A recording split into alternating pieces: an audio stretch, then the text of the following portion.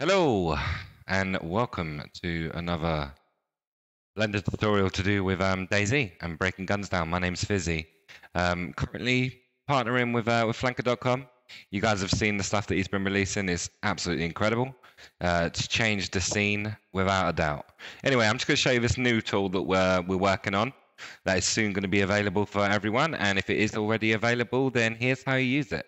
So we're going to start off by using all of his tools. So we're going to import first a weapon. So let's do, hang on, I'm just going to be choosing the gun now. So we're going to go for this one. We're probably going to do an SRS. I can show you how this actually works properly. So we'll choose SRS and that'll import now. Cool, excellent. So then we'll click here, and we'll use DayZ Import Cleanup, which will then put it into multiple sections for us. Now we know this one's color 1, so we're going to call it color 1. We know this one's color 2, so we're going to call it color 2. We know this one's color 3, and the other one, of course, color 4. Now, with this new tool, a lot of people find it a pain in the ass going to here, going like this, hitting here, choosing faces, hitting L and selecting these bits, and hitting P to separate what they want to do, right? Well, we've come up with a solution. So basically, you can click this, and if you come to here and you scroll down to here, you'll see a new little tab here called Flanker.com Model Separation Tool version 1. So when we go down to here, you'll see it says add an object. We hit add an object, and it'll give us the option to add an object. Now we can see we've got color 1 selected. So we're going to grab color 1. We're going to drop it down to here. And all you got to do is hit separate. And as you can see, it's been completely separated.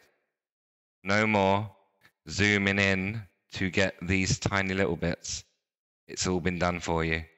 Even down to this, which I think is kind of cool. So you can even color code them if you really want to sit and do that. But if you don't like this type of stuff, with it being separated like this, then there is an option to just hit one, get a side view on it, highlight them all, Control J, and it's all now one big object again. And that's just an option for that. But this is a complete new way of separation with DayZ. I think it's incredible. Another thing you can do as well, if we go back, I will show you. What we can do is, once we're back here, if we add another object down here, we can then add color 2.